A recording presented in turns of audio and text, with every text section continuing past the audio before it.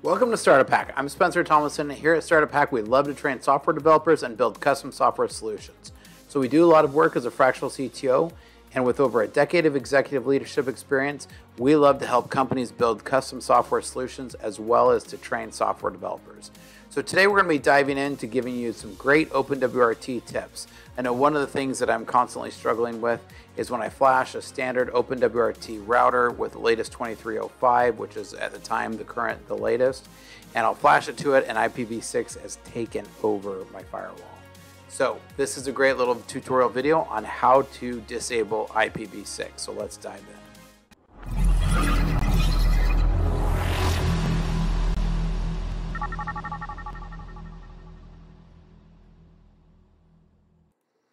All right, so let's dive into how we disable IPv6 for OpenWRT. Now, OpenWRT is a great router software, great router firmware, sorry. Been using OpenWRT since 2008, back in the old kamikaze days, and have seen OpenWRT come a long ways. For those who aren't familiar with OpenWRT, definitely want to check it out. We have an awesome training kit that we provide for 20 bucks. So if you want a router just to totally hack on, that you can totally mess up and it's really easy to flash, almost impossible to brick, we sell one. There's a link down in the comments down below. So grab that. It's 20 bucks. Seriously. We're not even making anything on these. I just have stacks and stacks of them, and I love to teach people about OpenWRT. So we're going to dive into OpenWRT today. And so this is a router I just flashed. I haven't configured anything other than the password. So I went ahead to set a really easy 4-digit password. Again, not that I'm suggesting that you should set that easy as a password, but these are these Western Digital units that we use. I haven't sold these for a long time, but we bought thousands of these for Clean Router. Clean Router is a filtering internet that filters for parents. If you want a great router that filters for your kids, that's based on OpenWRT and the latest security, grab cleanrouter.com. But we're going to teach you a little bit about it today. So just logged in. I literally haven't configured anything. You can actually see, the Wi-Fi is not even on. Still the default's OpenWRT here, right? Now, the next thing that I'm going to do is I'm going to go ahead and open up PuTTY here. And let's bust open PuTTY. We're just going to go to 192.168.1.1. Now, this is, again, the defaults that come out of the box with OpenWRT. Only thing I've changed on this is the password. And so if you haven't connected with a password and you go to try to connect to this, PuTTY's going to pop up. You always want to say accept. What it's doing is just telling you that the handshake, the fingerprint here. So you're going to accept that. It'll set it into your known host for PuTTY. Your login is always going to be root. OpenWRT is a single user system, which means that I think you can create other users, but actually I don't know if anybody who ever has. So OpenWRT, you really just use the one main user for the system. So login as is root, and then the password that you set, which hopefully you set a password. Now, I'm going to try to see if I can make this a little bit bigger here and get my fat head out of the way. So let's put this over here. Now, with this, I'm going to actually give you just a very simple set of commands, and we can break down what each of these are doing. So one of the problems with IPv6 that I run into all the time is that desktops will grab an IPv6 address, and this becomes almost impossible to firewall and port forward for. IPv6 is really great for the internet, not so great for firewalls and for firewall routing if you're trying to do port-based routing.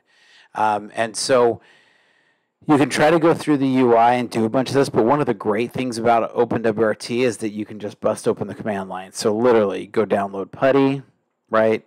PUTTY, download it. You saw how I connected, and we can just then run this command here.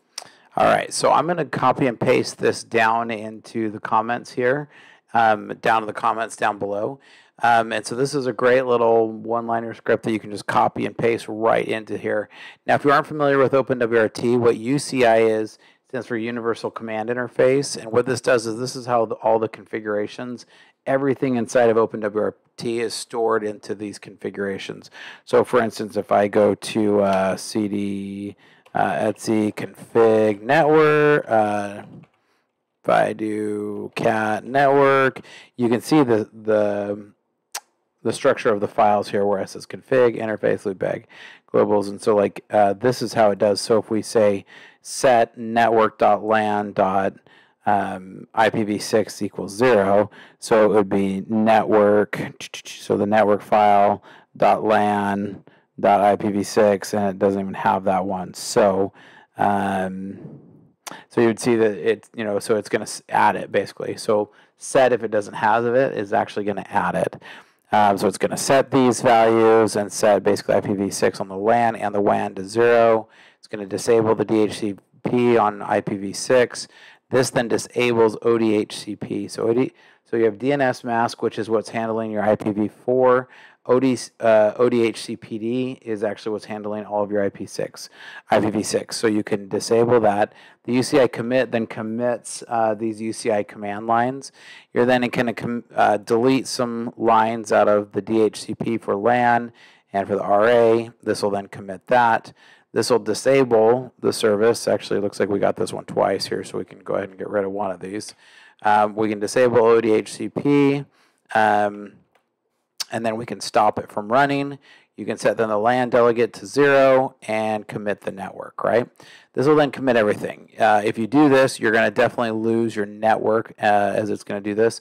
So you can either do this, or you can also just, so you can say, do the following 2 lines, or else just reboot. And sometimes rebooting might be cleaner, but so what I'm going to do then here is I'm going to go ahead and show you how we're going to run this. So I literally can copy and paste this into the command line here. You notice that it runs everything. It does complain that the ODHCP restart isn't found because we disabled it actually. So we don't need to restart ODHCP either. But it did, so we haven't actually restarted the network. So we do this. It's going to actually drop. You can see radio 1, radio 0 means that my wireless aren't turned on. I'm actually going to lose my connection here now because it's rebooting resetting the network, and then it comes back. So now, if I set up the IF config, see the other part about rebooting is even though these are, the IPv6 here is grabbed and these are set for local, it's not going to actually delegate out those now that we've turned it all off. And so I'm actually going to grab this and just go ahead and reboot the whole router. Sometimes these routers take a minute to reboot. But when it comes back up, then all your IPv6 will be disabled. And then on your local client here, and I'm going to pause the video here so I can show you once the video comes back up. And after our reboot, we can see that IPv6 has a local IP address, but this is just what gets assigned as the client is enabled for IPv6. But there is no IPv6 address assigned to the client. So we can see that worked. There's lots of OpenWRT tips that we're going to be giving in coming videos, so make sure that you like and subscribe. Here at Starter Pack, we love to train software developers and to build a custom software solution for folks. So make sure you check out the link down below. And I also will include this little snippet from OpenWRT on a great way to disable IPv6 for an OpenWRT router. And if you want to get a great router to tinker with, we have a link down below from our eBay store that you can go and buy one for literally next to nothing. I think it's $20 in free shipping. So hit us up, and we will catch you guys next time. Make sure you like and subscribe to the channel because we bring you lots of great tutorials and tips that every developer should know. See you next time.